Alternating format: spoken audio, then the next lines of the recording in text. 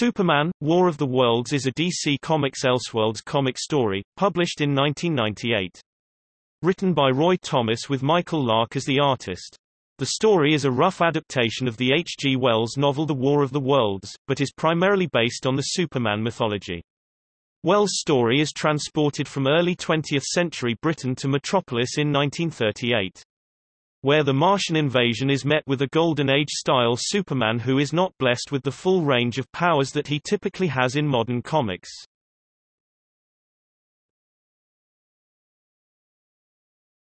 Topic: Characters. Most of the characters in the story are based on the cast from the War of the Worlds and DC Comics characters.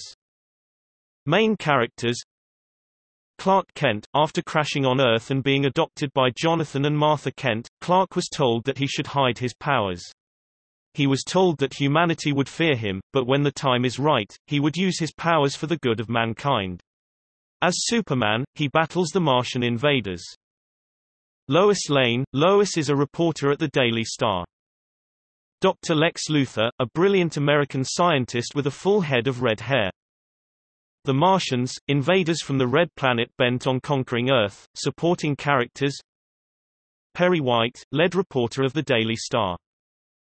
George Chief Taylor, editor-in-chief of the Daily Star, who witnesses the tripods' attack on Metropolis and is killed by one.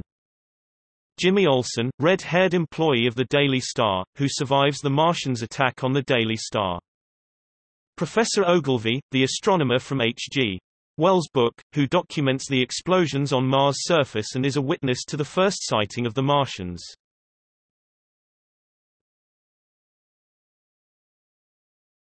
Topic: Plot.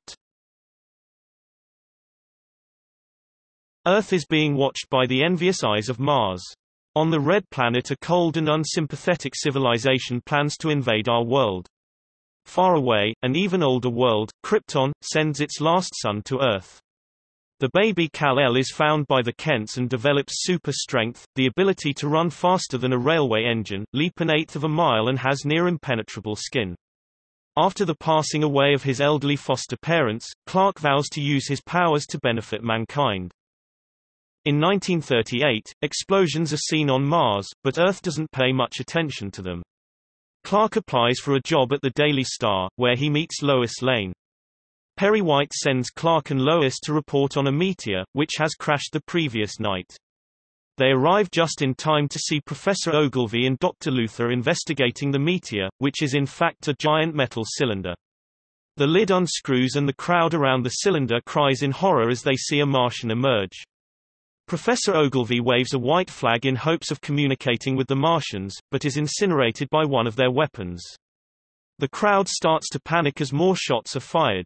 When Clark protects Lois from the rays, his civilian clothes are burned off, revealing Superman's costume underneath. The army arrives and prepares to deal with the cylinder when it opens and tripods emerge. The 5 tripods start firing at the army, whose weapons are useless against the metal hulls. Superman picks up a cannon and beats a tripod with it. As he finishes off the Martian inside, the 4 remaining tripods walk to Metropolis. Lois meets up with Lex and they retreat to Lex's laboratory. Earth's forces are being massacred until Superman joins the fight in Metropolis. Superman fights the tripods as best he can, but is subdued by another alien weapon, the Black Smoke. The tripods capture Lois, blast Clark with their heat ray and imprison him. 3 weeks later, Superman is held captive by the Martians, who are being helped by a now bald Luthor after a heat ray burned off all of his hair. All of Earth's major cities have been conquered and many humans have been reduced to slaves or cattle. Many world leaders, including Franklin D. Roosevelt, Adolf Hitler and Joseph Stalin, were killed in the attack.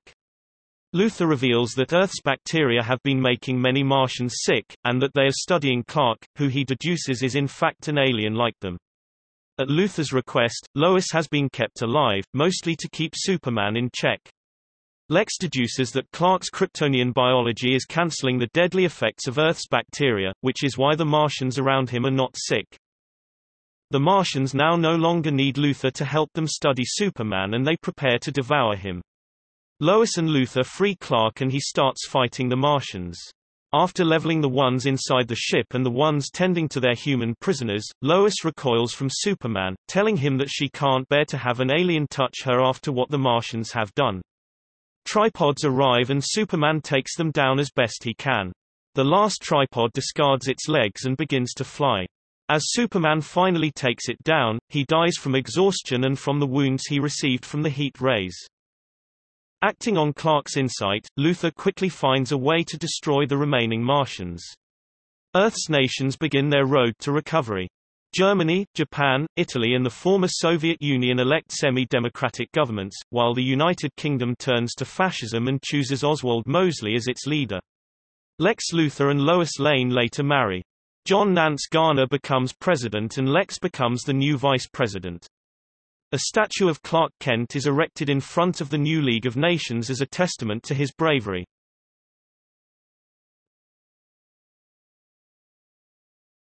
Topic: Publication. Superman, War of the Worlds, 68 pages, 1998, ISBN 1-56389-396-7. Topic: Trivia. The Daily Planet newspaper, where Clark Kent and Lois Lane work, was originally named the Daily Star. Until Superman number 7, George Taylor was the editor-in-chief of the Daily Star. Perry White replaced him.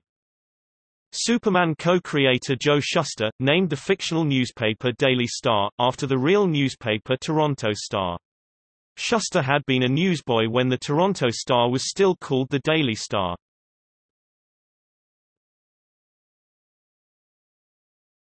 Topic: See also. List of Elseworlds publications.